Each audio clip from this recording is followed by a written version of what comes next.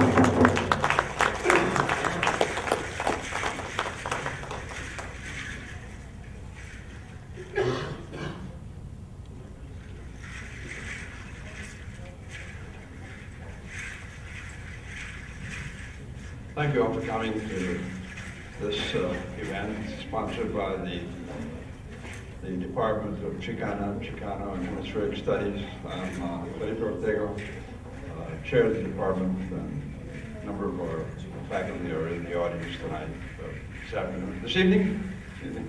Yeah. And welcome to these programs. I see a number of you have been to other of our programs, and I thank you for having attended those.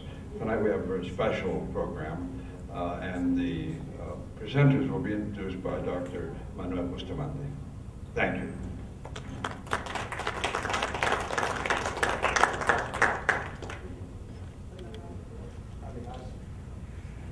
¿Cómo? Dale gas, dale gas. This evening we have some special presentations.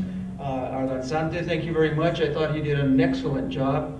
Can we give him another round of applause? Just to let him know that we appreciate that. Our first guest speaker is Dr. Andres Rodriguez. He's been a mentor of mine for quite a few years, and I'm happy to have him here. And then the next guest speaker is a friend of mine, Peter Garcia, who is also part of our team here at Western New Mexico University. So with that, Andres, the show is yours, senor.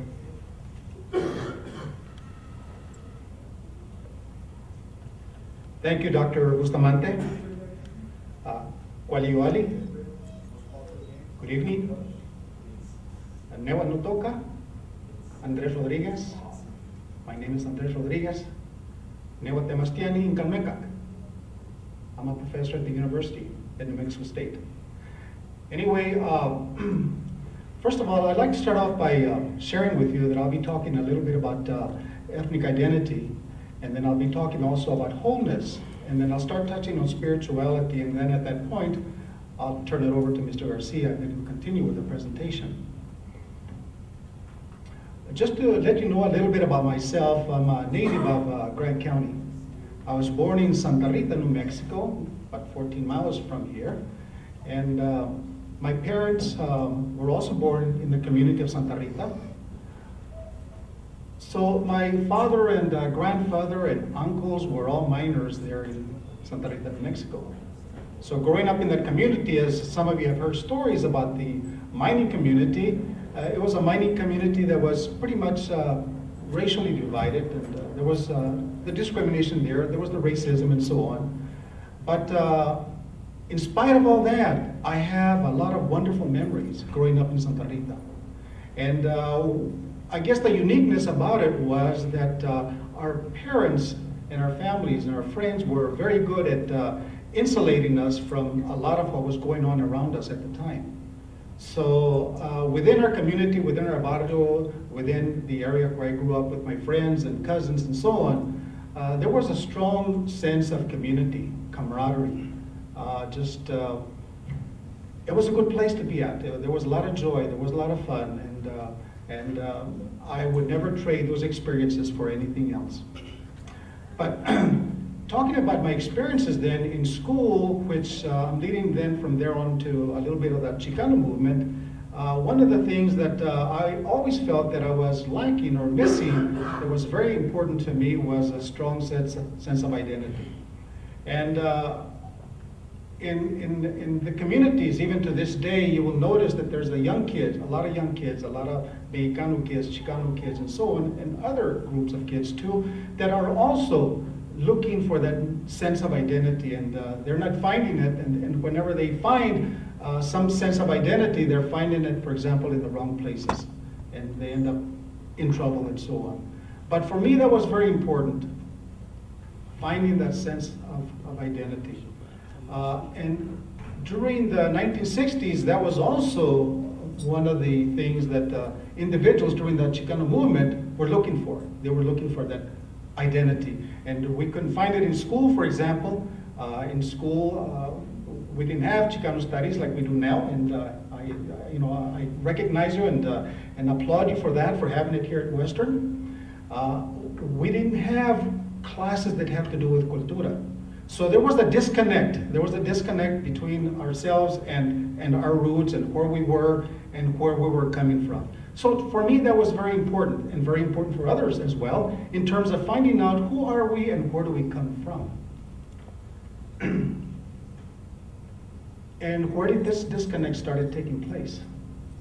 Well, if you ever read the work by Bonfil Batalla, he's a Mexican anthropologist, he talks about that notion of mestizaje.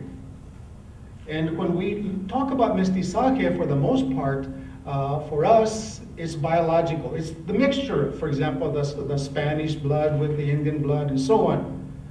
But according to Batalla, that is not mestizaje.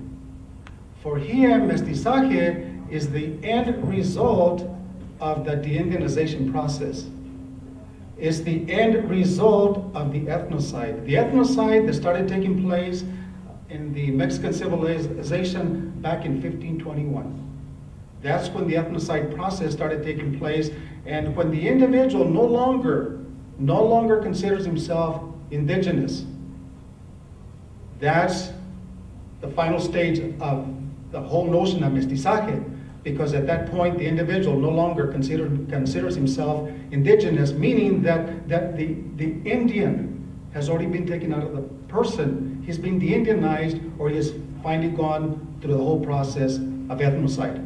And that person, for example, people that call themselves mestizos are what he calls the individuals that have gone through the whole process of mestizaje, ethnocide, and de-Indianization. Now, these individuals, for example, as far as the mestizo, is an individual that still, when you visit with him, when you talk with him, there's still a lot of the remnants, for example, of the indigenous background. For example, they'll talk about the yerbitas, they'll talk about the curanderos, they'll talk about the sobadores, they'll talk about a lot of things that are still very indigenous, but they no longer consider themselves indigenous. In fact, it's been such a powerful thing that for any Mexicano to call himself Indian, to call himself Raramuri, to call himself, say, Tarahumara, to call himself Olmeca or whatever, is a very hard pill to swallow for Mexicanos. And simply because the ethnocide process, the colonization process of the mind was so powerful and so strong that for many of them it is very difficult, very difficult. So during this time period, a lot of Mexicanos were looking for roots, they were looking for identity, and they were looking for a way to decolonize themselves. How many of you have heard the parable of La Llorona? La Llorona. Most of you have heard La Llorona. Can somebody just tell me the version of La Llorona that you heard? Because all of you have heard about La Llorona in different versions, but it still has the same message. Who would like to share one of the versions of La Llorona that you've heard?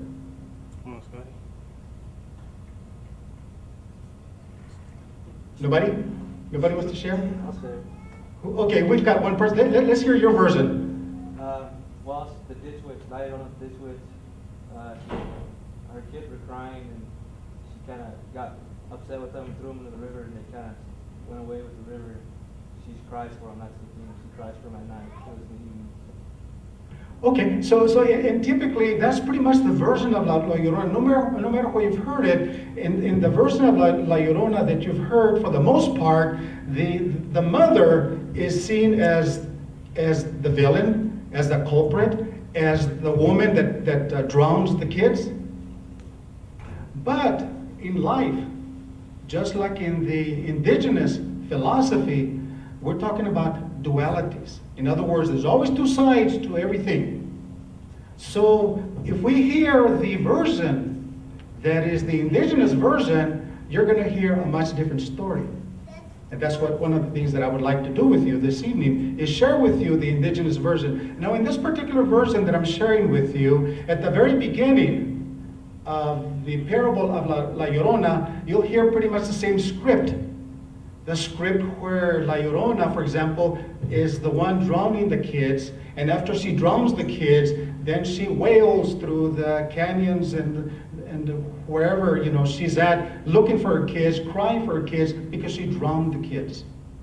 That's what you're going to hear at the very beginning. But then eventually it shifts over to the indigenous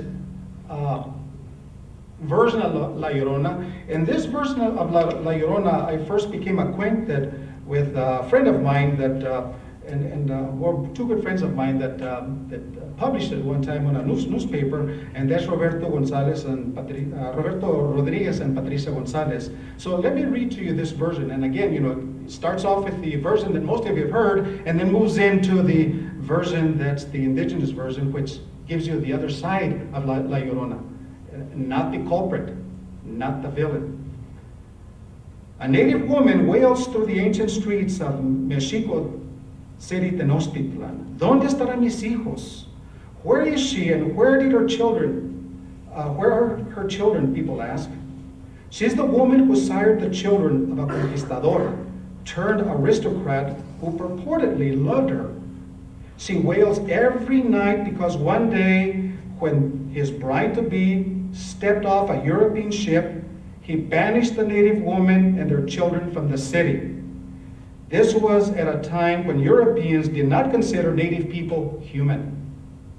Devastated, the native woman drowned her children in a nearby river. And since then, she wailed through the streets looking for her children. There are other older versions, but this is the most widely known version of La Llorona, the weeping woman. Some say it's but European lies, an effort to dishonor her and cast a stain upon the children. Even to this day, many people from the nearby villages and pueblos have existed long before Europeans came to the Americas, say that the story was invented, that she never actually drowned her children, that they were swept away by a raging river as she bathed them. All the versions agree that no bodies were ever recovered. That is why she wails. Not because she drowned them, nor because because they never received a proper burial, but because they may still be alive. Today, if one goes downstream, people report an occasional sighting and say that her screams can still be heard in the wind. Certainly her story hasn't been forgotten. For many centuries, she was seen as the culprit, but today, no one in the nearby villages sees her that way. Quite the contrary. They recount that it was she who cared for her children, and that the conquistador cared about nothing except to slander her and the children. There are many stories about her, but there are many more stories about the children. It is said that they survived and left many tracks as they went from village to village looking for their mother. The same stories are heard throughout the continent, especially near bodies of water. This was during the years of war and famine, a time when conquistadores were laying siege to the countryside and were busy exterminating the continent of its original peoples. During these years, the children were taken in and raised mostly by native mothers and grandmothers. Originally, they knew not who these brown children were, yet later they began to hear the stories spread by those who bore the swords. The mothers and grandmothers had their own children to raise during these difficult times, but collectively they cared for these lost children as best as they could. When these children grew up, they too heard the many conflicting stories. One story is that the children were actually the conquistadores, and that the actual father was killed by him. Many of the villagers affirmed that the actual father never abandoned the children. that he was separated from them by the sword, so that the conquistador could steal their beautiful mother. For many years, the children were rejected by all, treated as if they had been contaminated simply because they were born. The Europeans had spread rumors that she was but a woman of the streets and that her children were illegitimate mongrels. The native mothers and grandmothers who took them in knew not the word illegitimate. They raised them to love their mother and themselves. Yet even the children also began to believe the stories that they had forgotten who their mother actually was. The more they heard the false stories, the more they despised her. Eventually, they rejected the mothers that raised them, rejected their teachings, rejected themselves, and eventually, they even turned on each other. Despite this, the native mothers and grandmothers accepted them, especially when the children would not accept themselves. Nowadays, it is said that it isn't La Llorona who is looking for her children, but her children who are looking for her. In later years, there were many other lost children like them, despised and rejected by all. It is said that today one can see them braving the mountains and deserts and even crossing rivers, still looking for their mother, a place to call home. It is said that if they ever find their mother, no matter how long they have denied her and denied themselves, if they honor and come to her in a good way, that she will always embrace them and that they will always have a home. So in essence, what we're talking about is that the children were, for example, and still are, those that are looking for identity, that have been disconnected from their mother, the mother being Mexico, their mother being the indigenous side of the individual. And so this was pretty much what a lot of Chicanos during the time were doing. We're looking for identity, we're looking for their mother, including myself.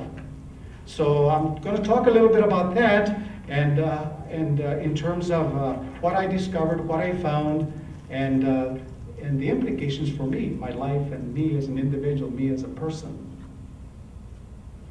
So when I started doing some of this research, I started, for example, reading a little bit about Jack Forbes.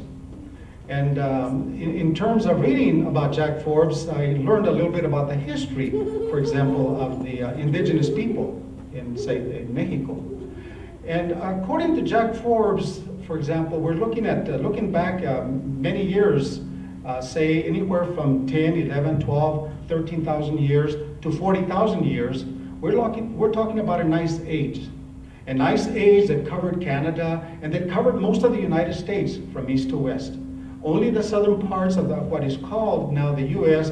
were maybe not covered by ice, meaning that during this time period, most of our indigenous ancestors and even the indigenous ancestors of individuals who, say, for example, were born in the U.S., no matter what part of the U.S., most of the ancestors came from south. In other words, came from what is now Mexico. And as the ice started receding, he says that most of the movement was from south to north because there were more people living in the southern part, so the movement was from south to north. Now, looking at Jack Forbes and what he talks about too in terms of Mexicanos, and going back to the idea that I mentioned earlier that for many Mexicanos it is a very hard pill to swallow that they are indigenous, but now call themselves mestizo because of the ethnocide process. Jack Forbes says that when you look at Mexicanos, that about 90% of the Mexicanos have indigenous blood that runs through their veins. And then he also says that about 80% of the Mexicanos, 80%, I mean that's quite a large number. He says that about 80% of Mexicanos, more than 50% of the blood that runs through their veins is indigenous. More than 80%. Yet, you know, when you talk to most Mexicanos, because of the ethnocide process being so powerful and so strong, when they talk about their ancestry, they're always going to remind you about the Spanish grandparents and the Spanish grandmother and the Spanish great-grandfather and so on. Hardly ever will they say, you know, my indigenous grandmother, my indigenous grandfather. Again, because of the ethnocide process. Compared to, for example, individuals who are, say, European for the most part, and they have ancestry, which could be Cherokee or whatever, could be a grandparent. They're very proud to tell you, you know, I have a grandmother that's Cherokee. Because they never experienced the ethnocide process that Mexicanos did. For Mexicano, it is very difficult, very, very difficult. So in reading more in terms of Jack Forbes, he also talks about the Mexica. He talks about Mexica leaving a place called Aztlan. And the Mexicas leave Aztlan in the year, we think, you know, looking at many historians, probably 1064. And when we think about Aztlan and researchers trying to pinpoint Aztlan, we really don't know where Aztlan is at. Some people pinpoint it somewhere in Mexico. Some people say, well, it could be here in the U.S., you know, as part of the Four Corner areas. But we really don't know where Aztlan was, but we do know that the Mexitin, the Aztecs, left Aztlan around 1064. And Aztlan for them was paradise, believe it. It was paradise for them. It was a place where there was peace, there was respect, there was joy, there was love, there was harmony and balance. I mean, there was abundance of many different things. But then people ask, you know, why would they want to leave something like that? In the philosophy, everything that exists is life. Everything that exists is life. Meaning, if we look at the Mother Earth then is alive. Because everything is life. And being that the Mother Earth is alive, then the Mother Earth, then if it's alive just like we are, must have a soul. Must have what we call a navel. The navel for the Mexican indigenous society or people or clans or groups or so on is your center, it's your core. And at the very core, at the very center of who you are, you find happiness. At the very center or the very core of who you are, you find love, you find beauty, you find joy. Now they found that within themselves when they were in Aztlan. But for them then, it was very important to find then the navel of the Mother Earth so that they could then develop their own community there within the navel of the Mother Earth. So that was very important for them. That's why they left, because they found their navel and they were connected to it, but now they wanted to then create this beautiful community, another Aztlan, a twin to Aztlan, a beautiful community that would be a reflection of Aztlan, but at the navel of the Mother Earth. So they left. And we think it probably took them about 260 years before they were able to find Tenochtitlan, the place where they ended up developing their own community. So during this time, they experienced many, many different problems, and they sacrificed a lot, but they never gave up. They never lost sight of their goal. They never lost sight of their mission. When they came into the Valley of Mexico, the Valley of Mexico was very well developed. I mean, highly civilized. They saw civilization there that was beyond them. It's a civilization that started many years before that. A civilization that started, for example, right off the coast of Veracruz to south of Veracruz by the Olmecs. The Olmecs started the civilization about 1800 BC. And that was the beginnings of the civilization of Anahuac. Anahuac, many people nowadays, when the scholars and so on, you read about them, refer to Anahuac not as Anahuac, but as Mesoamerica. But Anahuac is a name that's been around for a long time. Mesoamerica didn't need to be renamed. It's already had a name. and the name has been Anahuac, which is the land between the waters. So Anahuac really extends from what we would call maybe the southwestern part of the U.S. all the way to the very southern tip of Nicaragua. That was Anahuac. That was Anahuac. So the early beginnings of the civilization start then with the Olmecs. And then the civilization then started spreading out to other parts of Mexico, into the central part, and to the southern part, in the Yucatan Valley, in the Yucatan, for example, Peninsula. In the Yucatan Peninsula, then you started seeing the civilization developed, the continuance of it with the Mayas. And moving inward, for example, into the middle part, say the Valley of Mexico, then you started seeing the development of the Teotihuacanos. And then after the Teotihuacanos, then Tula, for example. Tula was like about 200 AD, when Tula, for example, people in Tula left Tula. Teotihuacan was before that. Teotihuacan was BC. And the same thing with the Mayas. They started developing their civilization about 1000 BC. So, and these are just a few other groups. There were many, many other groups that were part of this whole civilization and learning from each other, sharing with each other, and expanding and getting the civilization to continue to grow and to flourish and to develop into one of the greatest civilizations. In fact, when we're looking at this civilization that developed in Mexico, we're talking about an original civilization. See, other civilizations throughout the world existed, but because they were looking at other civilizations and then creating their own from there. The civilization in Mexico is original. So when the Mexicas then come into Mexico and identify this island, in murky island, this marshy island that nobody wants to live at, that's infested with snakes, within this particular lake, Lake Texcoco. This was the year 1324 when they identified the place where they wanted to develop their own city, Tenochtitlan. So this was way afterwards. But the Mexicas were also very ingenious, very creative, and they learned from the people around them.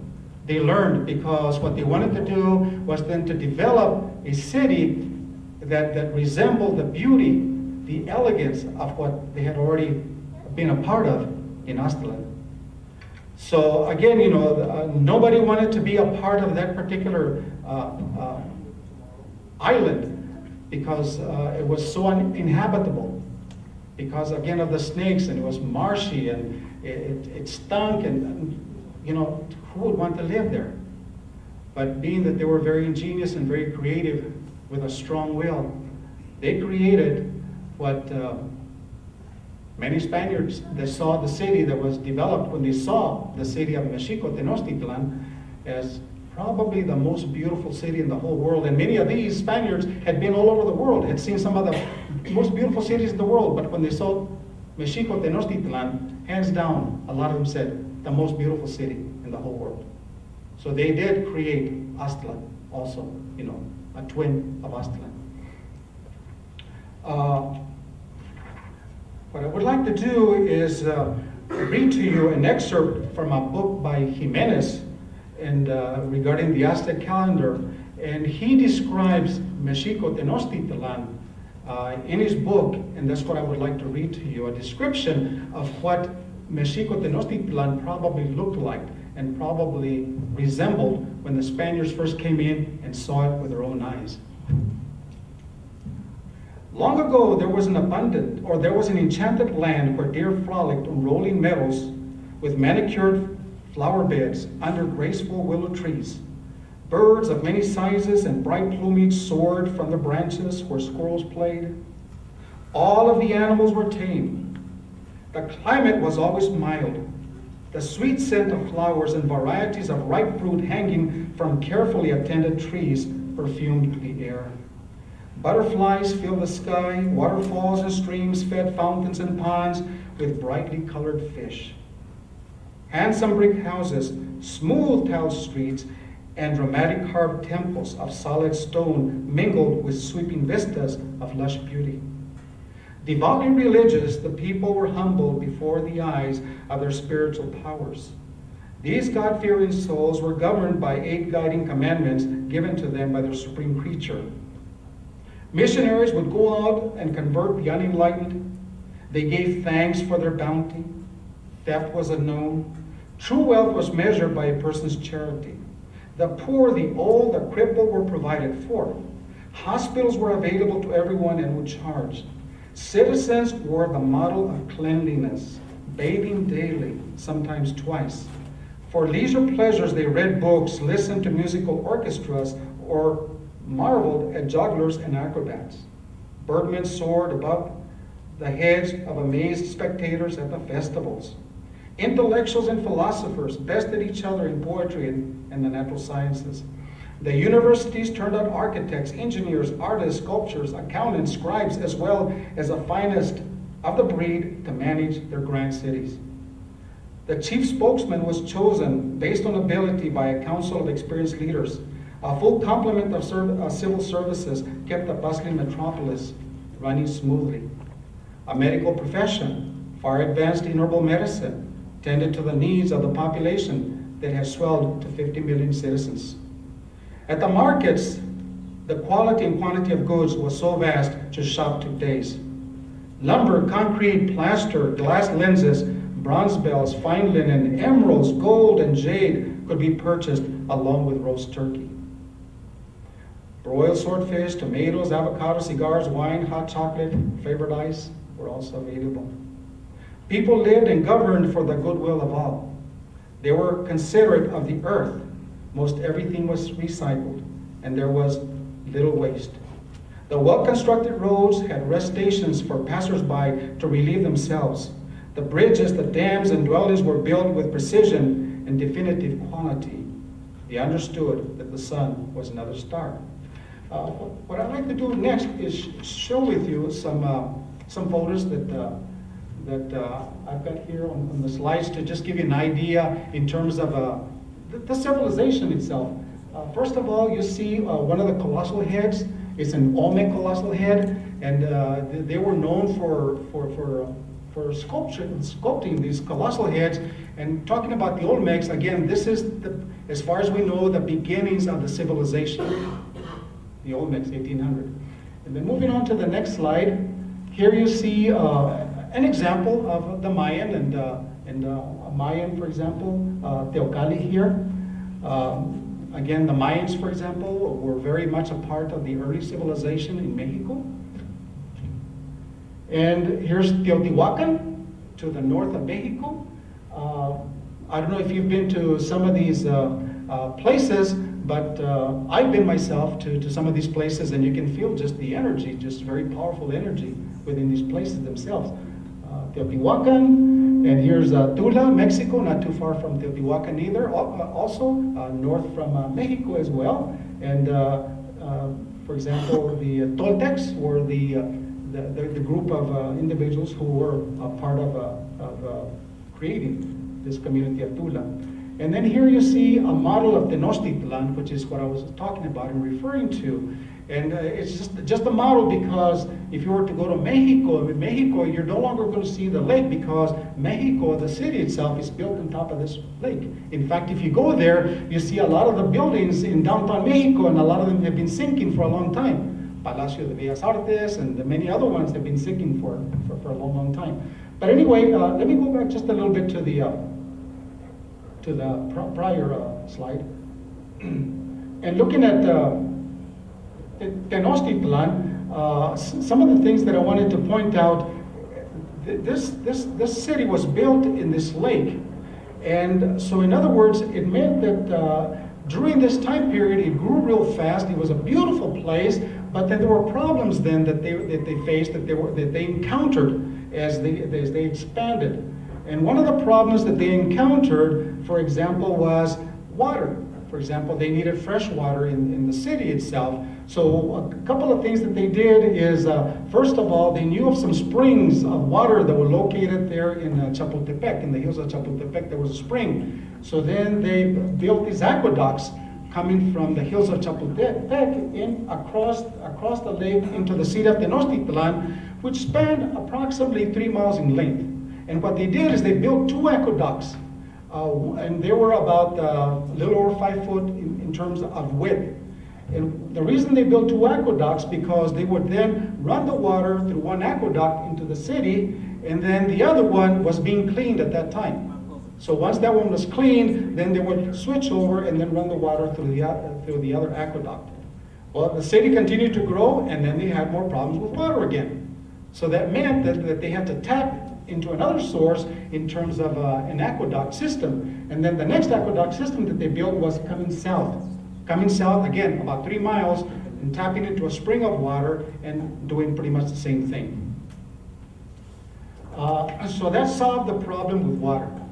Another problem that they had to solve was with flooding. You know, this lake sometimes would flood tremendously, and it could create a big problem for the city itself, you know, being there in the middle of this lake. So they had to do something about controlling, you know, the floodwaters, and so it wouldn't just, you know, take over the city itself. So one of the elders, Nezahualcóyotl, was the architect in developing, in creating or building this huge dike that ran across the lake 10 miles long. A dike 10 miles long across the lake, and the purpose for that dike was that whenever they had floodwaters, the floodwaters would be kept away from the city of Tenochtitlan and be kept away. For example, the dike would have been built like that to keep all the floodwaters away from the lake itself. The city itself was built with wide avenues, very similar to what you would find at Teotihuacan, just huge avenues, cleanliness, clean avenues. Another thing that they had to do there was, as the city started to grow, I mean, there was nowhere to grow because, I mean, they're in the middle of this island, but again, their ingenuity, what they started doing then, okay, they needed more food, so what they started doing was that they were creating chinampas. And the chinampas basically were, in this case, were like starter plants, like when you go to the, say, Walmart or whatever and buy starter plants. These were plants that would float in the water. And that's how they would then get some of their food. And they also built chinampas with timber and some reeds, you know, connecting the timber, tied to the timber, grass on top of that, dirt on top of that, and then they would build some homes on top of the chinampas that were floating, for example, in the lake. But one way that they would hold them in place was that they would then grow these large trees to anchor the chinampas, and the trees would then root in the bottom of the lake and hold the chinampas in place. So they were very, very ingenious. So what you would see here, a lot of the streets in Tenochtitlan were pretty much like Venice, water, you know, between the streets, and you would see a lot of boats coming and going into the center of the city. So again, a lot of ingenuity, a very beautiful city, very clean. To the north of Tenochtitlan was the other island, Tlatelolco. And at Tlatelolco is where they had a big or huge marketplace, where the Spaniards said when they first saw the market that it was beyond their eyes, because there were literally just thousands of people in the market buying and selling, and just about anything that you could think of was available at the market for sale. And people were very, very orderly, extremely orderly. You can go to the next one now. Thank you. And again, you know, here's another painting of what some individuals think that the central part of Mexico Tenochtitlan looked like. We only visualize what it looked like because, as many of you know, what happened in 1521 when the Spaniards came in and invaded Mexico. I mean, much of this was destroyed. Much of this was destroyed.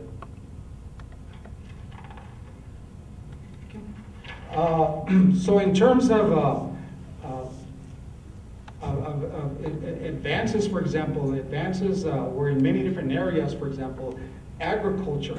You know, as I mentioned, for example, the chinampas and so on. Crops that they were growing were, for example, corn, which was introduced by the Mexican civilization to the world around 5000 BC.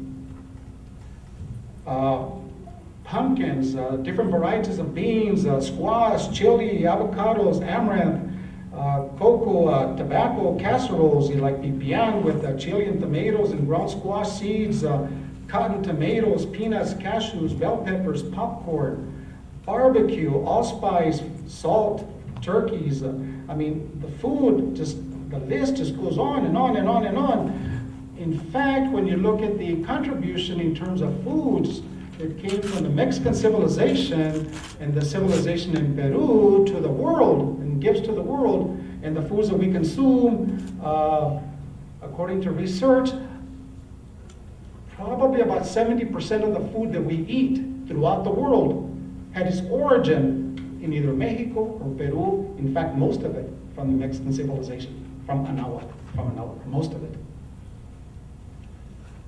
So they were very, very advanced in many different areas, just in terms of medicine, in terms of dentistry, in terms of mathematics, when we look at the contributions to the world and the concept of zero, only 2 civilizations in the history of the world introduced the concept of zero to mankind. And one was the Mayas, and also the other civilization was the Hindu civilization, were the only 2 civilizations in the world that introduced the concept of zero. Place value in mathematics is something that they were using for many years, hundreds of years, even before Europeans, for example, were using, thought about place value. But in Mexico, Tenochtitlan was very common to see people there using soaps and shampoos and air conditioners and hair rinses, deodorants, mouthwashes, toothpaste, toothbrushes, detergents, insect repellents. I mean, the education in Mexico, Tenochtitlan, was in compulsory education for all kids. For all kids. Pre-European times, education for all kids, regardless of wealth or so on. Which, I mean, when we look at education here in the United States, when Europeans first started coming over to the United States, education for the most part was only for boys, rich boys, white boys. Whereas in Mexico, way before that, hundreds of years before that, it was for all kids, education for all kids, compulsory education. So they had books, they had a lot of materials that they used, for example, in their schools and in education. They were destroyed, they were burned during the invasion. So a lot of this was lost. Not everything was lost, because if everything had been lost, we wouldn't be here talking about these things. So there were some beautiful things that were never lost, and Mr. Garcia is going to talk about that. A lot of that has to do with just our way of life, our philosophy, which is one of the things that Cuauhtemoc mentioned to the people in Tenochtitlan when the city was burning, when everything was being destroyed. He told him that everything's being destroyed, all the material things are being destroyed. But he told him about the philosophy that was very much a part of the Anahuac, to make sure and take those treasures in their hearts and hold them close to their heart and share them with their kids and grandkids and so on. So a lot of this knowledge, a lot of this information went underground for many years, for hundreds of years. And it didn't start surfacing into the open until after 1949. And that's when the body of Cuauhtemoc was exhumed in central Mexico. And the purpose of exhuming Cuauhtemoc was to see if in fact that was Cuauhtemoc, because Cuauhtemoc was tortured by the Spaniards, by Cortés, and killed. And he was burned. So when they exhumed the body, just to identify, or just to make sure that in fact that was Cuauhtemoc, a lot of the elders said that Cuauhtemoc had returned, and now it's time to start sharing a lot of this knowledge, a lot of this information with the world at large. So with that, I'd like to move on. Okay, we're at the next slide. On this next slide, for example, when we're looking at the calendar is many, many different things. Many different things. When I look at the calendar, there's history there.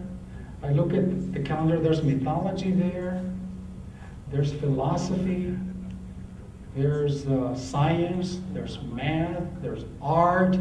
I mean, there's hundreds of things within the calendar. For example, when I look at the calendar and I'm looking at history, at the very top of the calendar, this one?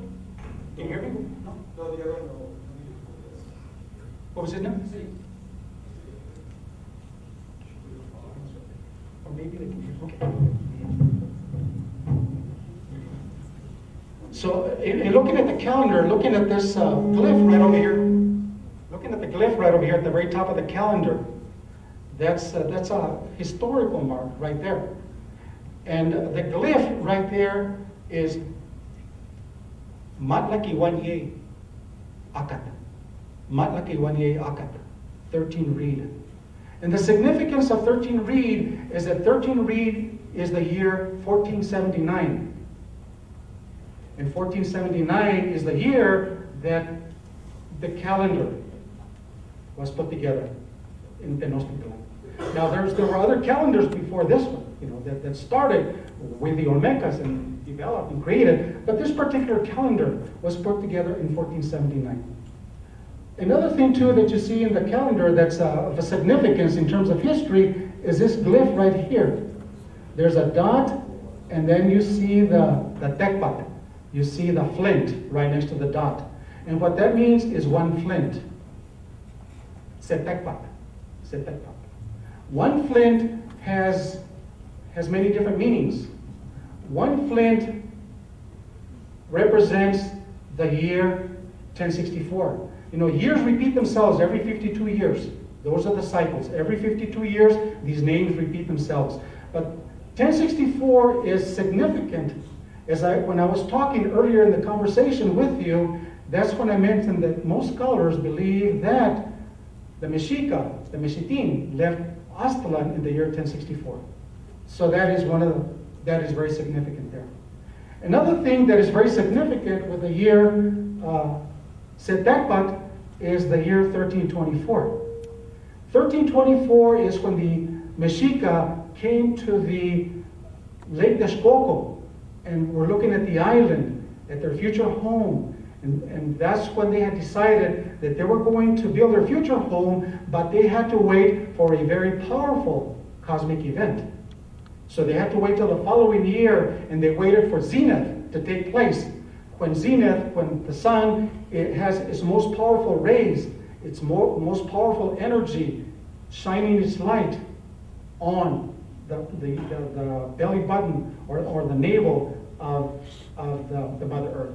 And the navel being, for example, that island that they were looking at, and to them that was the navel because they had seen many signs there that told them that that's where they needed to develop their city. One of the signs that they saw there was that there was an eagle perched on the nopales, and then there were the tunas growing from there. So the eagle, for example, is a metaphor for the spirit, and the nopal, for example, again the metaphor for say for the Mother Earth, for the land, and all the hearts that were growing out of the nopal, which were the tunas, were all the hearts growing out of the Mother Earth. So here there was a union. There was a union between body and spirit coming together. Body and spirit coming together.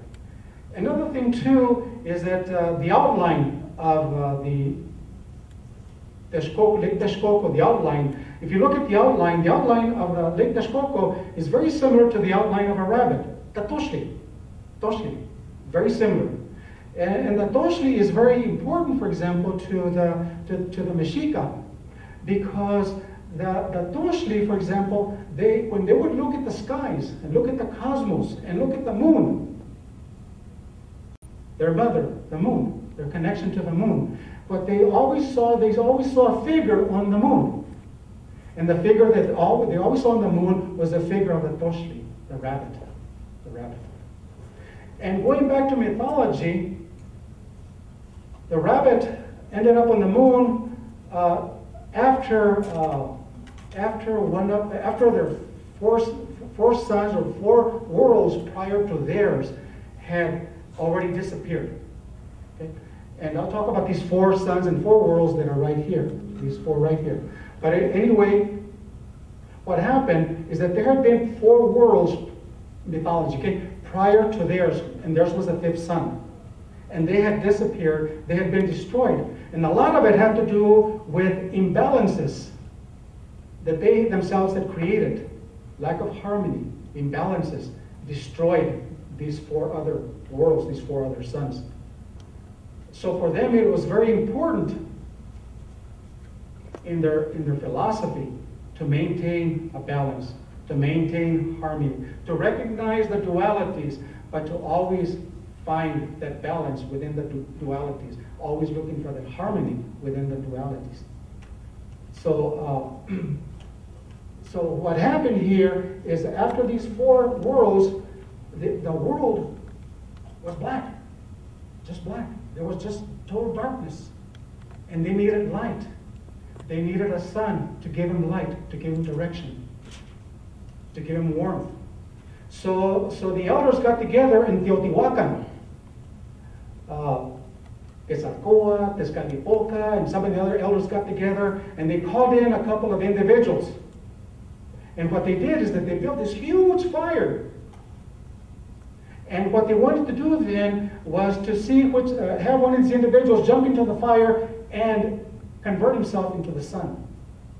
So they called the very first one. One of them was called Tecusitecat, and I can't remember what the other one was, but they called the first one. The first one was an individual that came from nobility, a person that was a good-looking person and so on. And they asked him to jump into the fire, and then he would be the sun, and he would shine on them and be their 5th son. So he looked at the big old fire, just huge, huge flames, just huge. And then he took off running towards the fire, and then the heat just hit him, and then he says, I can't do it.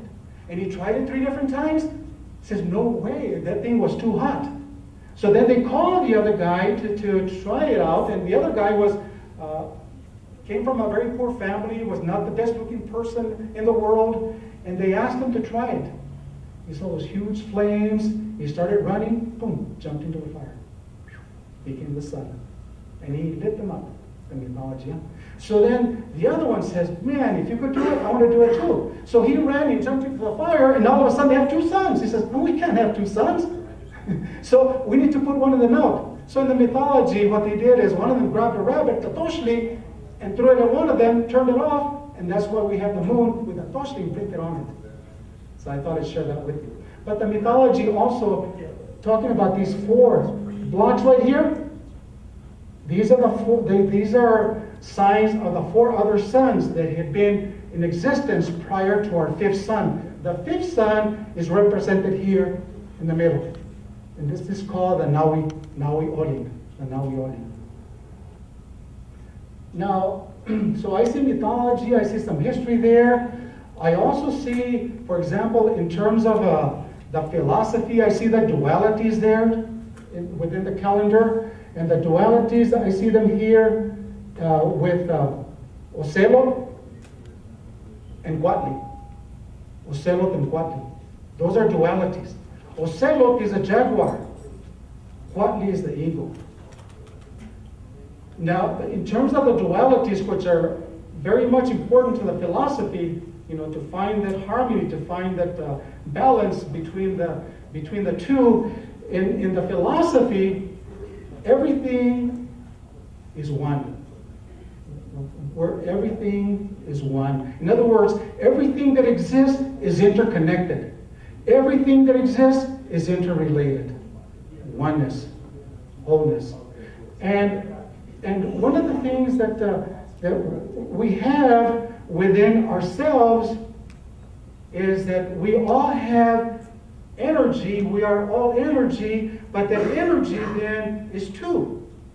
Because part of the energy that is within ourselves, within everything that exists, is feminine, and then there's also masculine energy. And every individual, everything that exists is energy, and it's both energies, masculine energy and feminine energy. I'm talking about energies, okay? So, when we look at the ocelot, and we look at the Cuatli, the ocelot, for example, is known for its feminine energy. When we look at the Cuatli, Cuatli is known for its masculine energy. Now, if you look at the ocelot, the jaguar, and the jaguar is nocturnal, whereas the Cuatli hunts during the day. So you see the dualities there too, day and night. Okay? Now the ocelot, for example, when he hunts very cautiously, very meticulously. He takes his time, and then he pounces on his prey. Feminine energy. The masculine energy, that of the eagle is very direct. I mean, he just soars in the sky, sees his prey, boom, direct. Masculine energy. Now, in terms of us, in terms of the philosophy, in the philosophy, we are both masculine and feminine energy within ourselves. Meaning that in life, understanding that we have these two different energies to help us live a better life.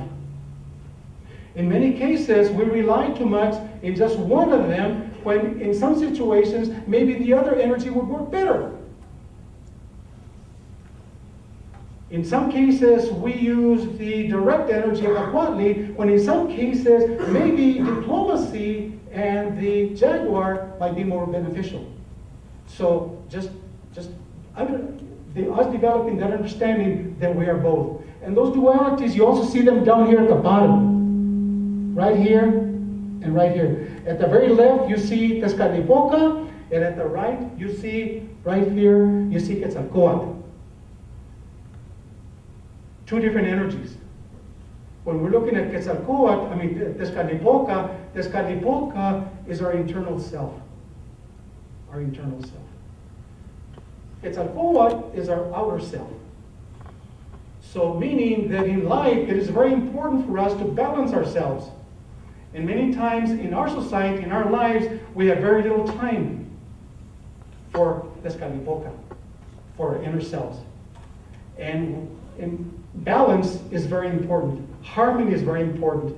So for the Mexica then, and for the indigenous people, say from Anahuac, it was very important to maintain that balance and find that time to where we can just reconnect with our inner selves and be in tune with our inner selves. And that's Tezcatlipoca. Let's see, right here we see Olin. Olin, this symbol right here, this glyph, that's Olin. Olin, when I look at Olin, Olin is, it connects me with life. It connects me with life. Olin, the symbol of Olin is like two half circles like this. They continue to this day. And one of the things I wanted to mention was in the exhumation of Cuauhtémoc's body, the Nahuatl peoples revealed that they had his body the same exact day that the Hopis revealed the Hopi prophecies, which they had kept secret from the time of Spanish encounter. And it was also the anniversary date of the Pueblo Revolt, when the Pueblos of the Southwest rose up against the Spaniards, which Pueblos are quite proud to say was the only successful rebellion of indigenous people against any of the conquerors. That connection has existed between native peoples in North America and Mexico from the time of, pre-Columbus. One of the things that I wanted to share with you was, I don't know if you ever had the opportunity to meet El Maestro Andrés Segura. I heard about Don Andrés, but I never met Don Andrés. Andrés Segura was a maestro, was a Capitán General of the Concilio de Concheros, which were the traditional danzantes that kept the Mexica tradition, and he could trace his spiritual line, for lack of a better word, and his family line, 7 generations before the conquest. To show the continuity that he had a piece of jade that was middle formative Olmec, which would be 1500 BCE, and said the story and knew he could trace it back to 9 maestros before he got it. Before that, he didn't know their names, you know. So there, I mean, there's been this continuity. In talking about the identity, we have to look at the resistance to Indian people keeping their identity. You know, we know about the conquest. I won't revisit that, but I will revisit some of the atrocities to suppress spirituality that did occur. I'll just give you generalities, but then I'll give you a specific story because it relates back to contemporary indigenous spirituality. The Sundance ceremony, which has become a pan-Indian ceremony now, it's practiced by most tribes, including tribes from Latin America, tribes from Canada that didn't traditionally dance the Sundance, and Chicanos. Chicanos, in their search for an indigenous spirituality, were invited by the Sundance tribes to come in and begin to participate in the Sundance. To give you a brief description of the Sundance, it's a 4-day ceremony where the participants fast from food and water, dance from sunup to sundown, and at some point during that ceremony, they will pierce. So if any of you have seen the movie A Man Called Horse, where the guy's hanging off a tree, that's the Sundance ceremony. And it's still practiced today, and it's practiced internationally, actually. You know, tribes in Mexico have accepted, the Sundance. They've adopted it, rather. They've adopted the Sundance in order to connect with the other tribes in North America. And so there's this pan-Indian movement that's happening. A lot of that resistance came, of course, from the religious oppression. Some of the elders talk about the Sundance being suppressed up until 1972, when the FBI came in with the National Guard to cut down the Sundance tree. Some of the elders of the Native American Church talk about times when they would have to hike 5 miles into the woods and hide their ceremony. The Navajo, several Navajos who took the Native American Church to the Navajo Reservation spent time in Arizona prisons for practicing their religion as late as 1953. The Supreme Court had to finally make a decision back in 91, I believe, regarding the use of peyote as a religious ceremony. So Native peoples have not had the access to their religious practices, and yet they've held on to that tradition. They've held on to it in different ways. Mostly it went underground. In an affirmation, talking about that ethnic identity, when you were talking about the movement and the idea of the ethnic identity, I find it interesting, and the reason why I bring this up on the tail end of the suppression was that historically, I think a lot of us are familiar with the idea of Wounded Knee, and the original Wounded Knee, which was the massacre of Wounded Knee, when several people were slaughtered by the cavalry. What's not often noted about that massacre was that in fact the cavalry went to go suppress their practice of the ghost dance ceremony. There's a famous photo of a chief who was dead in the snow with his hands clenched like this. And nobody's ever made a comment. What the Lakota people say is that his prayer pipe, which was, and because he was a medicine chief, it was a very sacred prayer pipe, was stolen by one of the cavalry after they found this man dead in the snow. So this is the attitude that was given towards Native spirituality. In the mid-70s, I can't remember the date, but when the American Indian movement had the second takeover of Wounded Knee, one of the interesting things about it wasn't just a political movement. One of the leaders of that movement was a man by the name of Leonard Crow Dog, who was the son of a traditional Lakota medicine man. He was also from a lineage of chiefs. And his line goes back to the original Crow Dog, who historically And I've got to give you this background, I'll give you all of this. Historically, the original Crow Dog killed a man by the name of Spotted Tail, who was the one who had arranged for Crazy Horse to be killed by the cavalry. So in retaliation, Crow Dog killed Spotted Tail. The Treaty of Fort Laramie determined that all criminal matters would be handled by the tribe itself. And so the council determined that Crow Dog had acted on behalf of the tribe, and therefore his punishment was that he could no longer carry weapons, and that his family couldn't carry weapons. And so from that point on, they were deemed to be medicine people, because this would be the only way for them to be able to support themselves economically. The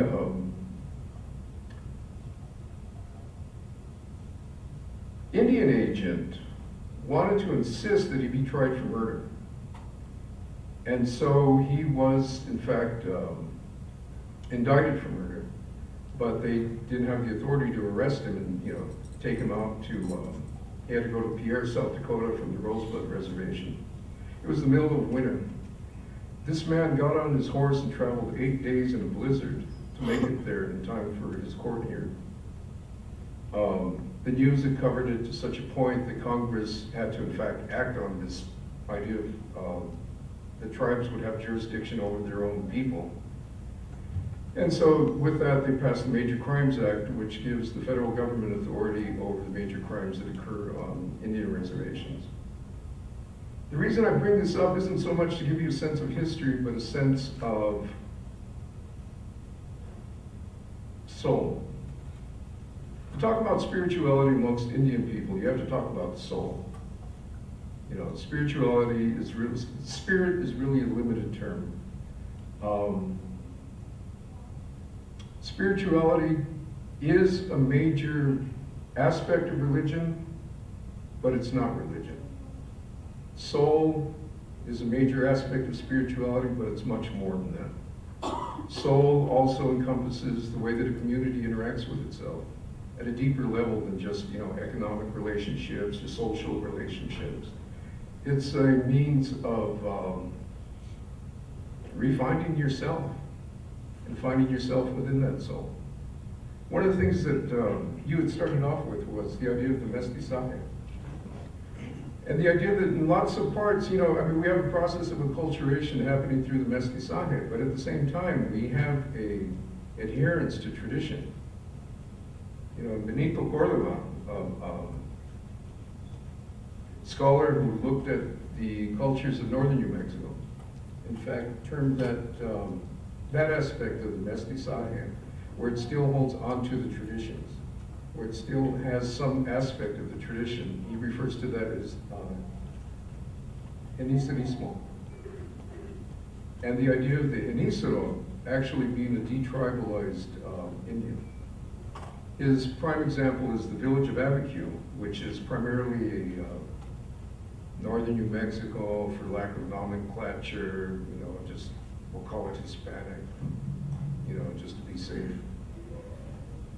The village of Abiquiu has a morada. The morada, of course, is the chapel of the penitentes. Interestingly, when you go into the morada, right before the altar in the morada, there's a hole in the ground, which they tell you very directly is the Sipapu, which is the place of emergence for Pueblo peoples from each of the preceding 3 worlds. We believe that this is actually the 4th world. They maintain that. What Benito Cordova started looking at was, in fact, how indigenous values were still maintained within the cultura. And that, in fact, these aspects, these traditional villages held onto that part of the cultura and adopted it and brought it in.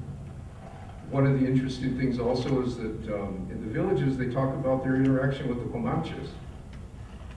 If you look at a crucifix from the Santero tradition in northern New Mexico, you'll notice that the Cristo has 2 wounds up here in his chest, which, though nobody's actually stated it, I don't remember any part of my Christian teachings that Christ got stabbed in the chest.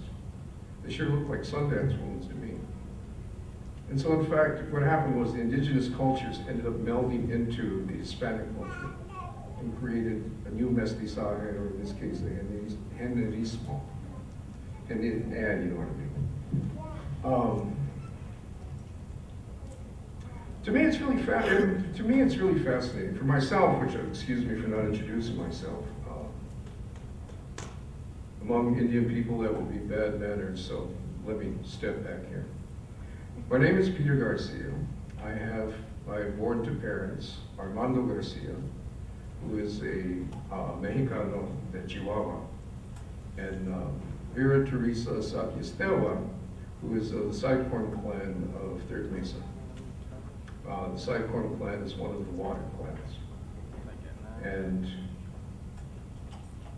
that was how they taught us. That's how they taught me. One of the things that we've maintained from that tradition is the idea that our spirituality is our life. It's also our value system. It's what teaches us our values. It teaches us what our relationship is. The idea of the Genízaro really fascinated me in that what happened was we had a culture that kept its archetypes. It didn't change. There's a priest by the name of Padre Luis Jaramillo, who proposes that in all cultures, that myth is to culture what energy is to matter. That myth is to culture what E equals MC squared. That the myth might change form, but it never changes. It changes shape, but the impulse is always the same. His example of that is the idea of autophony, which is the academic term for the belief that we are born of the earth. The way that he uses this as an example is that now we tell our children that stork brought you. Somehow we still maintain a relationship with nature, but we've minimized it. We've almost ridiculed it to a point of it simply being a fairy tale, you know, folklore, which, speaking of fairy tales, I want to make my commentary. I think fairy tales, unfortunately, have also been trivialized in our minds. I mean, there's a profound knowledge there that we, should spend some time tapping into. But in that same thing, also with that impulse, and looking at the spirituality, and really what I wanted to discuss was the cultural resistance part of it.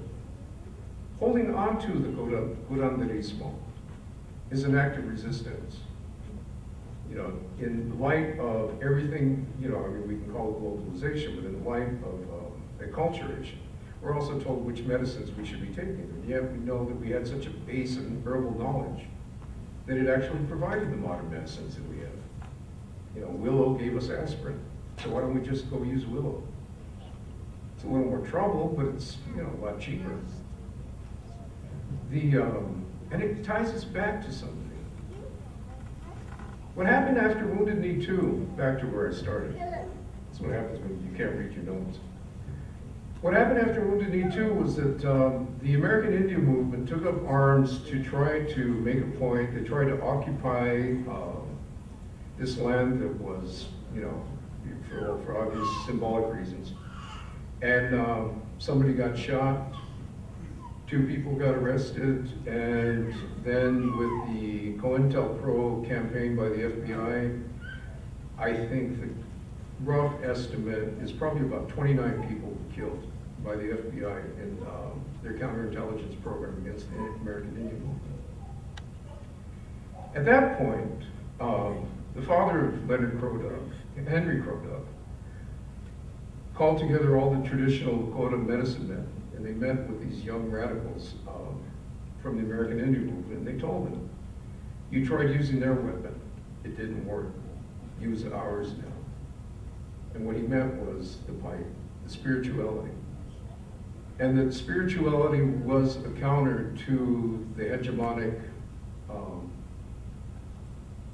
the spiritual hegemony, the spiritual hegemony that had gone on. The boarding schools, we know, tried to, the ethnocide that happened with the boarding school experience to Native Americans, the ethnocide of the relocation, which on a certain level, of course, have my history with that, you know, the intergenerational trauma, which I'll touch on right now. But on the other hand, I'm kind of grateful because I'm here because of it. Being that my mother's family being relocated, she ended up marrying my father. Being that, unfortunately, where they had a stable relationship due to the relocation, they ended up becoming migrant farm workers. And, you know, I mean, where they were farmers themselves, farming their own fields, now her family has to go pick the food for other people. So aside from the cultural devastation, being that farming is the basis of Pueblo culture, in particular Hopi culture, you know, I mean, that was stripped away from them, but also their economic base and their political base. They no longer had a home. You know, she began to wonder about her own identity because of her loss of home. You know, home was referred to now as out home. And she hadn't lived there since the age of 7. You know, but that was home. The impact that that had in terms of intergenerationally is an interesting, and it's I have to explain the process. I mean, it's so much easier if I have a blackboard, but I need to think about it. So if you can visualize a tree, and in this tree you have the roots, and the tree represents the world that we all interact with. From those roots, which are the tradition that you're born to, you learn everything you need to know. As a child, I was told a story about a man who was arrested back in the early 1900s by the cavalry and sent to Alcatraz Island for not allowing his children to go to Indian boarding school. And in fact, the cavalry came in and took 37 men from the Hopi village of Hotevilla and sent them to Alcatraz for 7 years. And yet, this man, I was told the story about this man, and he was, they said, well, it must have been horrible being there. And he just just smiled, and he's going like, no, we have a word for ocean, and how many of us have ever seen it? I got to see it every day. Where does that sort of strength come from? You know? But what happens when you no longer have that source? And this is where the process of intergenerational trauma, you've taught these values, and then you're sent into the world that rejects your existence, rejects your identity, rejects your values. And so you end up retreating. And so it is an entire culture, an entire community ends up retreating further and not tapping into its roots because it's not giving them any values to go into this other world. Well, they carry some of those values with them, and they go back and they send their children out into this world together, and they come in and they have this other confrontation. And again, those children end up retreating further from the roots. And so you have this process of intergenerational trauma that you either end up breaking, you know, as you would take anything with enough tension and twist it, eventually it'll snap. Or you step out of the entire process and just leave it all behind. What ends up happening to those who break? You have entire communities of broken souls who have no connection to who they are. You know, again, we're not talking about the individual, and especially with indigenous communities, there is no sense of self.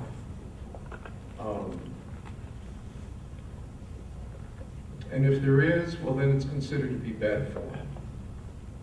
You know, the other thing about the indigenous value system, which was a sharp contrast with the colonizing values, was that in the colonizing values, you have a duality of evil and good. In indigenous sensibility, you have simply balance and imbalance, respect and disrespect. You know, and if you're being disrespectful, well, then you can be brought back into balance. There's just something wrong with you. You know, all you need is a little bit of time and a little bit of care, and if you're just, you know, at some point, maybe you don't want to, then they just kind of leave you off to the side until you decide that you want to come back home. How do you contrast this with a culture that places its value on material gain and on personal accumulation versus a culture that realizes that its entire existence is based on its relationality? You know, the relationship to the earth is recognized as a necessary relationship. It's not a quaint notion of this is our Mother Earth. No, this is a notion and an understanding that everything we put into the earth returns back to us tenfold. You know, this is the gift of life. The relationship of all human existence, of all being, could best be exemplified by this notion of male and female among Pueblo peoples in particular, including the Hopis, even though they try not to think of themselves as Pueblos.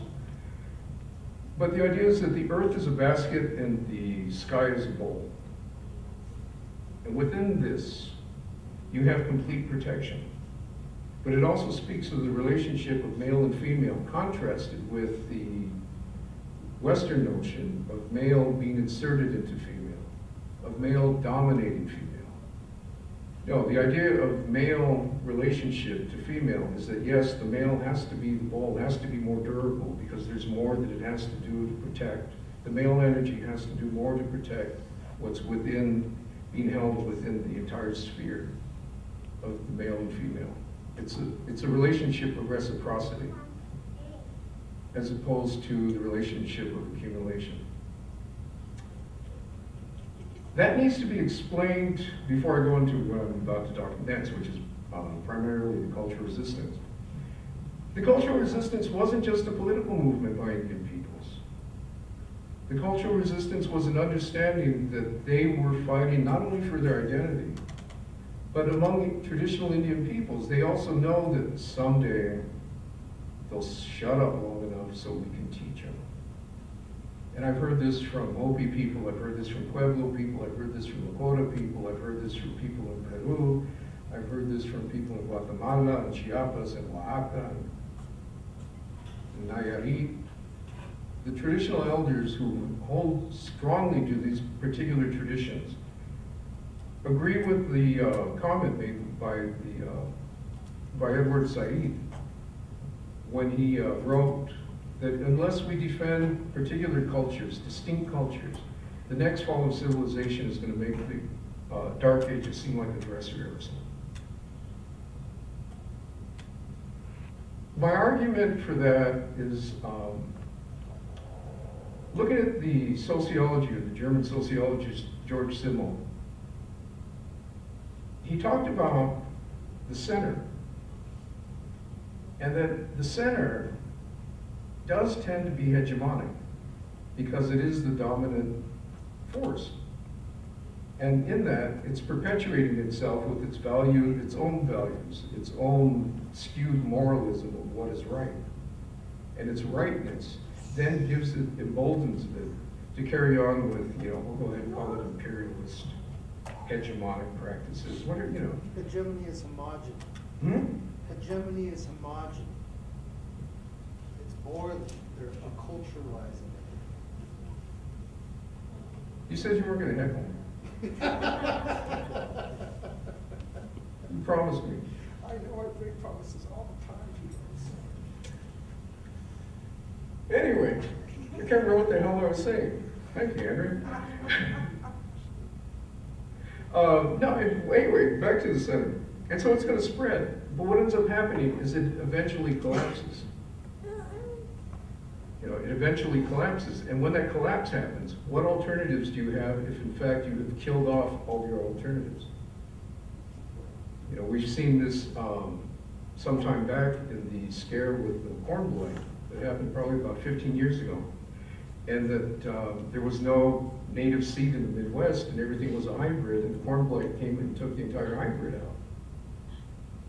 You know, fortunately, we were able to, you know, thanks to our negotiations with NAFTA, we were able to pull the corn out of Mexico and drive the corn prices in Mexico up, which, you know, then had its impact on the tribes in Mexico itself, which they, in fact, started to look at in terms of cultural resistance, but also economic resistance.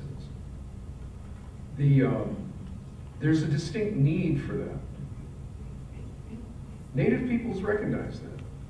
That's why throughout my childhood, I always heard, someday they're going to shut up long enough to listen. What are the teachings we have in the movement? But an incredible support system. An incident that occurred that I don't know why I hesitate to say this, but it's a great story.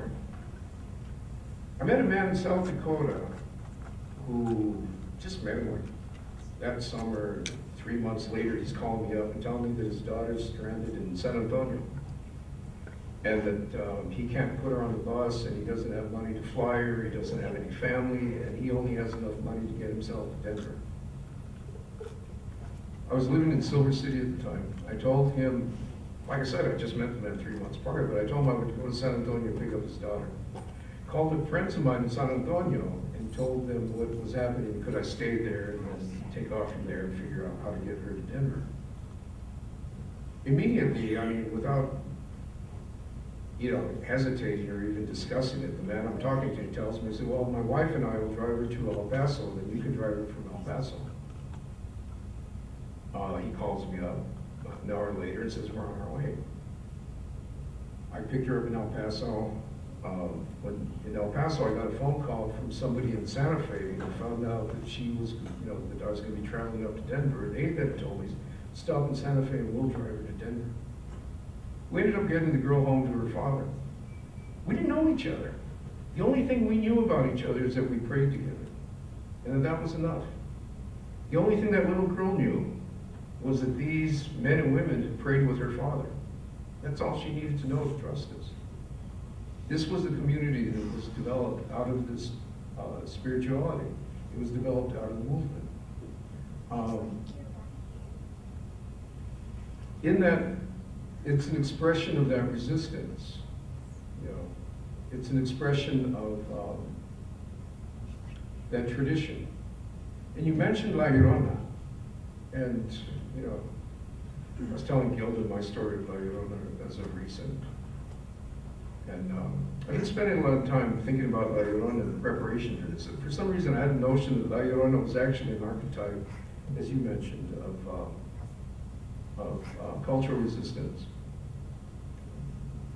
Taking La Llorona all the way back, past the indigenous stories, taking her to the pre-Columbian ideas, La Llorona is directly related to the goddess Sihuacoa, who was a war goddess of the Mexica. The descriptions of Sihuacoa was that she was a beautiful woman who would travel the roadways, and that often you would encounter her at the crossroads. And she would immediately turn from being a beautiful woman to being this skeleton with a war shield and in full war regalia with a lance. She was understood to be a war goddess. She was also understood to be a river goddess. She was the mother of the god Mixcoatl, who she abandoned because she had other business to tend to. And when she came back, he was gone. And what she found left behind were the obsidian blades that were used for human sacrifice. The people in Tenochtitlan said that they would find a woman running through the streets with a cradle board, and that the cradle board would be left behind, and then the cradle board would be one of the obsidian knives swabbed like a child. That part of it spoke a lot to me, in particular in the original lyrics of the song La Llorona, which unfortunately I can't read them to you, so I'm going to have to paraphrase them. But the original verse of the original song La Llorona is, I saw you on the steps of the temple in your beauty. You were so beautiful, I thought you were the goddess. Yesterday, and the next verse is, yesterday I was a man in full glory. Today I am but a shadow, dying of cold at the river. Wrap me in your rebozo, Llorona. They say the dead do not cry, but they cry. But no, they say the dead do not suffer, but they suffer more because they cannot cry. So please cry for us, Llorona. As opposed to the contemporary version of La Llorona, something about Chile Verde and I don't know what else. Picoso y muy sabrosa. This song speaks directly to something that happened, the syncretism that happened. I'm not going to go into the whole thing. There's a whole other discussion as to whether or not Guadalupe is in fact the earth goddess Coatlicue. But there is a lot of correlation between Guadalupe's symbolism and Coatlicue's symbolism. And Tepeyac happened to be the shrine of Coatlicue, so you can draw your own correlations from that. Personally, I'm a Guadalupe, so I hold to that one. The idea of Llorona, though, is that another story that Sahagún says is that a woman ran through the streets before the fall of Tenochtitlan, that it was an omen of a woman running through the streets, crying, "My children will be lost and scattered, where will I find you?" A story that I heard from El Maestro was that in fact, for 4 days before the Spaniards came into Tenochtitlan, that the wind blew really strongly, and that on the wind you could hear a woman's voice, but it was inaudible. And only in the homes of each family could you hear what was going to happen to the entire family line once they were lost. That they were warned of who would die, they were warned of who would be lost. And that she, in fact, was this goddess warning and loving her children. In thinking about La Llorona, and talking to people about La Llorona, I heard two very interesting stories. Now, this one speaks of, particularly to me, of the cultural resistance aspect of La Llorona. The Mayans of Guatemala tell the story of the weeping woman. They tell the story of her in that she was a young woman whose whose husband, in fact, had been killed in the resistance against Pedro de Alvarado. She discovered that she was pregnant. In her pregnancy, she wanted to determine the destiny of her children, or of her child. She wanted to know what the fate of her pregnancy was, rather. So she went to one of the Mayan priests to divine the fate of her pregnancy, who in fact told her that she was going to give birth to twins, and that they were the incarnation of the hero twins of the Popol Vuh, the Mayan creation story, the hero twins Hunahpu and Xpalanque. The friars, according to the story, caught wind of this. And so 13 days after the birth of the children, these children were then taken from her arms by the Spanish soldiers and then taken away and taken north. She never knew where they went. She just knew that they went north. And so she wanders the waterways and the roadways looking for her children, similar to the Indian stories, the indigenous stories of La Llorona. That part of it really speaks to me about the resistance, and that there was a hope, a desire, again, referring back to what Cornel West talks about, the hope in the face of despair, what he calls subversive joy. The happiness and the hope that you find in the face of oppression and continued oppression, knowing that you're somehow going to rise up above that. This is an old story. This is an old story that existed much longer, way before the Spaniards came, and with their notion of the male-female relationship and the idea of patriarchy, imposed the Medea myth onto a tradition that existed among Indian people. And the Medea myth, of course, being the story that Medea, who was jilted by Jason, showed up at Jason's wedding, even though she helped him, dupe her father and brother to steal the golden fleece. He then rejects her because she's a barbarian. Marries a good Greek woman. She shows up at the wedding with a dress that catches the bride on fire, and then she kills her children in front of the father. So this is a myth that really speaks about a patriarchy. Now, what we're talking about now isn't so much a mythology that's being imposed on people, but an entire ideology that's being imposed on people. Indigenous people were matriarchal. Now you have a patriarchy that's bringing in with it this whole other mindset, and it's bringing with it these values of individual accumulation. It's bringing with it these values of greed. I mean, we'll just sum it up with one thing, with one word: We had a confrontation at this point of two cultures. Now, not as an apologist for, what we would term the mestizaje, but just looking at the phenomenon of it. As Cuauhtemoc himself had said, keep the treasure secret. It was kept secret. It went underground.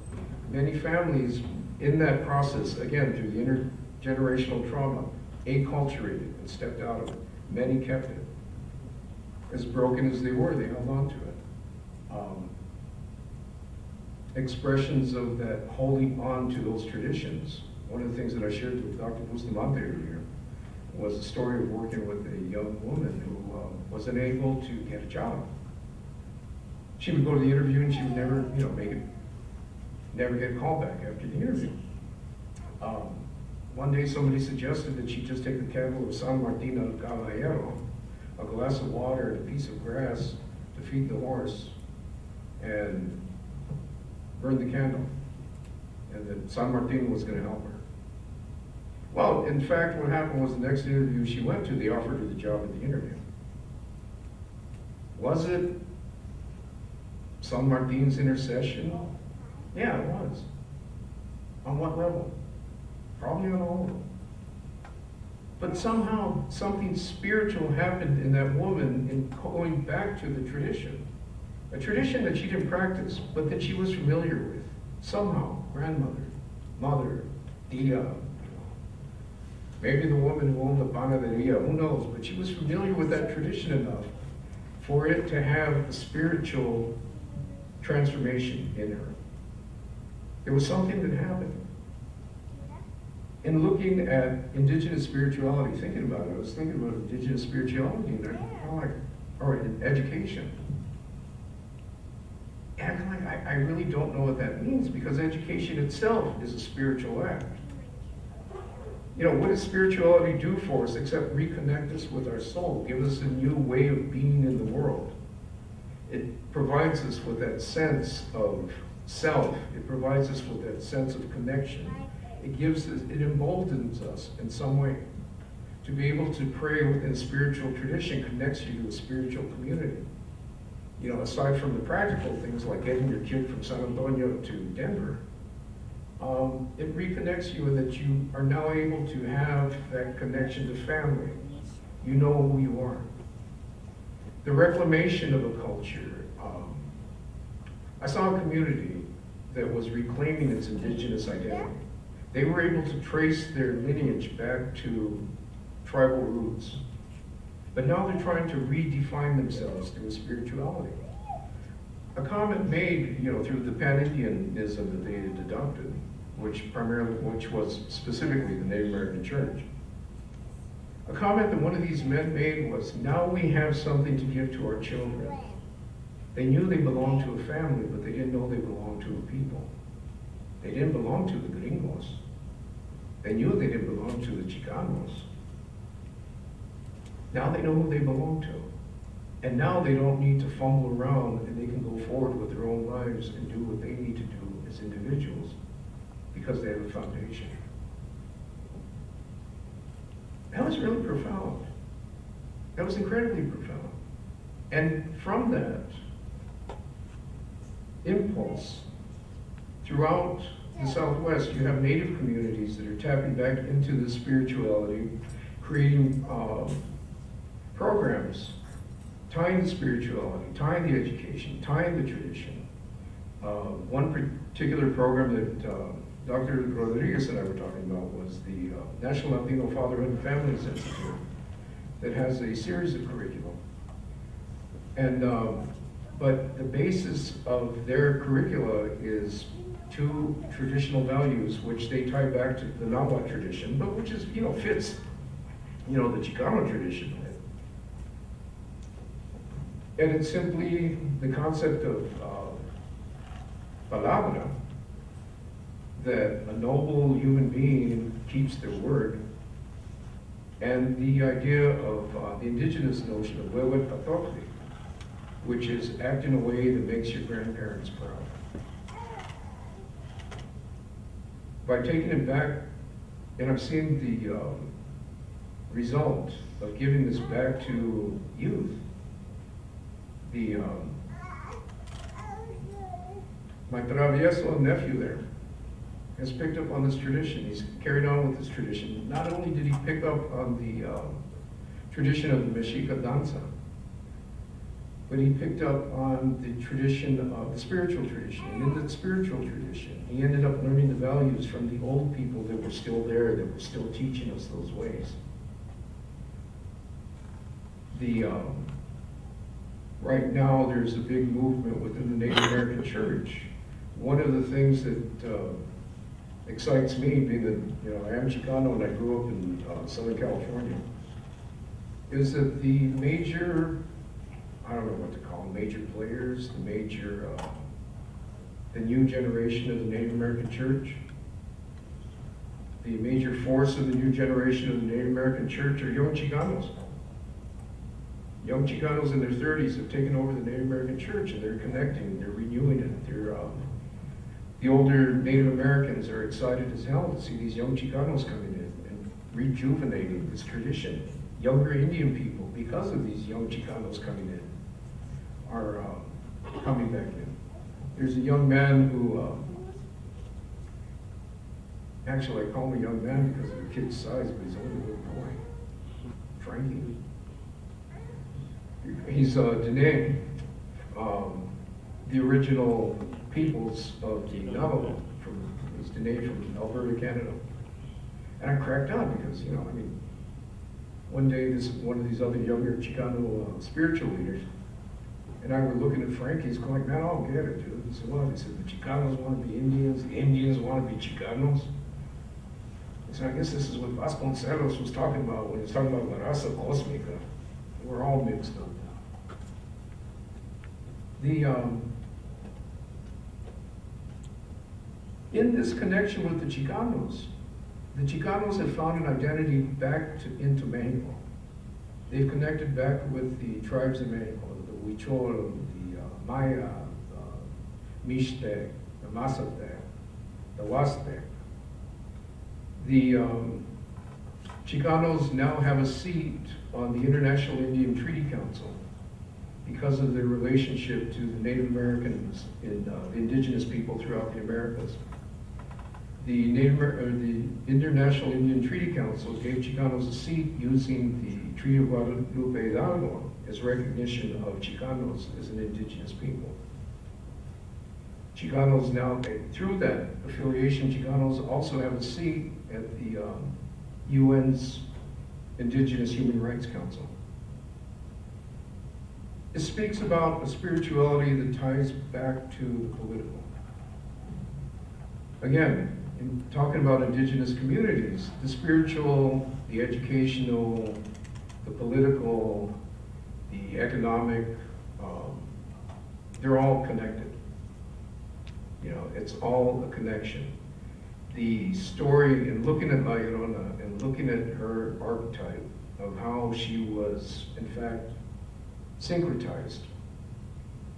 Looking at the syncretism of La Llorona, I overlooked a very distinct story that, I'm gonna go ahead and warn you, if I start crying like a baby, please forgive me. 30 years after Pedro de Alvarado had conquered the Maya of Chiapas, there was a revolution led by a man by the name of Canek. The Spaniards went to this area in Chiapas on the Umacinta River where there were 5 villages, which is why the Spaniards put the bridge there. That way it was easier for them to connect. But they went to these villages and they took the women who were the wives of the known rebels of Canek's rebellion.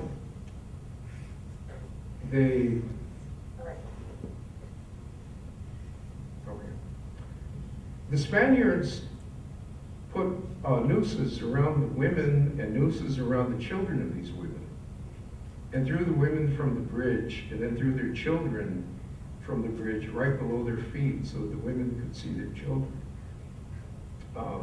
being executed. in response, you know, this act of terror, I mean, they had all the women and children from the surrounding villages there at the bridge. In response to this act of terror, the women who were there at this bridge gathered their own children in their arms and jumped to their deaths into the Usumacinta River. In discussing La Llorona with some people that I know, a young man asked me if I remembered that story. He says, that talks about what you're talking about. So that speaks to it. That's what La Llorona is about. I think that it needs more of, I really think that this topic needs an in-depth feminista treatment. But it really spoke to what I was looking for in terms of that cultural resistance. Traditionally, Native cultures give total respect to women. Common advice from Native men to younger Native men is there's only two things in this world you need to bow down to. And that's the woman who takes care of you and God. And as one man told me, he said, and probably if you're smart, you keep it in that order too. There's this tremendous respect, and that respect comes from the fact that it's women who are the ones who hold the soul. They're the keepers of the hearth. They take care of the hearth, and that is the soul of any home. The syncretism that happened to La Llorona, unfortunately, also happened to the Celtic goddess Bridie, or later came to be called Bridget, who unfortunately later came to be known as the Banshee. The Banshee, as Bridie, was the goddess of the hearth. Her wailing in the night was the wailing of a woman in childbirth. It wasn't a woman coming to take your soul. Interestingly, as an enduring symbol of resistance, during the War of Liberation of Sinn Féin against the British, a candle would be kept in the window as protection against Bridie. But really, the candles in the window during the War of Liberation of Ireland was really a sign, an indicator to the IRA soldiers that this was a place where they would find sanctuary. That cultural resistance goes hand in hand with political resistance. That spiritual resistance goes hand in hand with political resistance. It's about maintaining and protecting the soul. How do you do that? We tap back into those aspects that still exist. We tap back into the idea of myth is to culture what energy is to matter. The impulse is still there. How do we explore it? We fumble around just like we fumble around when we pray.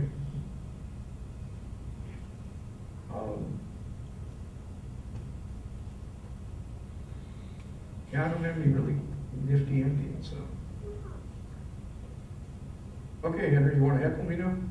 No, I had nothing. All right.